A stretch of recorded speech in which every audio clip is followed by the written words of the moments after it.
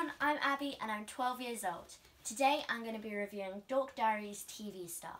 This is my favourite book in the Dork Diaries series because I want to be a performer, and in this book Nikki gets her own reality TV show. Now if you haven't read Dork Diaries before, it's about a girl called Nikki Maxwell, and she's a teenager and all of the stuff in her life just keeps going wrong and it's really funny. And there are loads of pictures in it to help you imagine what's going on. It's very good.